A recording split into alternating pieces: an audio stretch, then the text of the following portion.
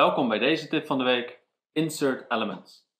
Insert Elements is een tool die je kan gebruiken om families toe te voegen aan al bestaande families van het project. Zo heb je bijvoorbeeld een kolom waar een voetplaat onder moet, een balk waar een kopplaat op moet, of misschien wel een wandcontactdoos die naast een deur geplaatst moet worden. Voor het voorbeeld heb ik een kolom gemodelleerd en ik wil aan deze kolom een voetplaat toevoegen. Daarom ga ik deze kolom selecteren.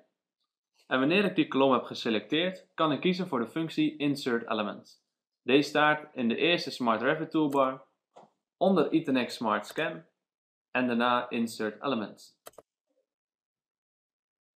Wanneer ik in het tabblaadje kom Insert Elements, klik ik op tabblad Insert Elements en kan ik kiezen voor een family die ik wil toevoegen aan een kolom. Ik kies hierbij voor een Structural Connections. En ik zie hier een aantal face-based components ingeladen in mijn Revit project. Zorg er wel voor, wanneer je deze tool gebruikt, dat je deze componentjes al hebt ingeladen. Ik kies hierbij voor een voetplaat en ik kies hier voor de goede afmeting. Deze goede afmeting heb ik vooraf ook weer goed ingesteld. Deze voeg ik toe aan mijn kolom door op het knopje Add te klikken. En we zien dat er een regel wordt toegevoegd aan de rechterkant, waarin beschreven wordt dat het element op de bottom face of de structural column wordt toegevoegd. De regels die instellen hoe het elementje wordt ingevoegd, kan ik configureren via het knopje Configure. Wanneer ik tevreden ben met de invoegregel, klik ik op Insert to Model en daarna klik ik op OK.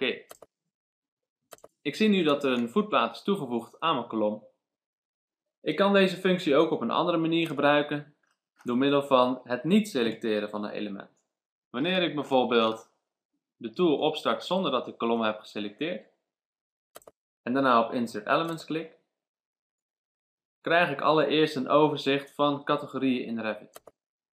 Ik kies hierbij voor Structural Columns, oké. En ik zie een overzicht van alle kolommen in mijn project. Bij mij is het nu redelijk eenvoudig, maar heb je een wat ingewikkelder project, dan kan je hier filters toekennen op de Revit manier die we gewend zijn. Kolommen selecteren waarop je wil filteren en daarna klikken op Filter by Select Data. Wanneer je dan de gewenste kolommen hebt geselecteerd, klik je weer op Insert Elements. Je kiest daarna weer voor een Structural Connection, weer een voetplaat, de goede afmeting, knopje Add, Insert to Model, op OK. En u zult zien dat bij elke kolom die ik op dat moment geselecteerd heb, een voetplaat ingeladen is. En dat ik op deze manier eventueel stalen verbindingen kan modelleren in Revit. Dank u wel voor de aandacht en tot volgende week.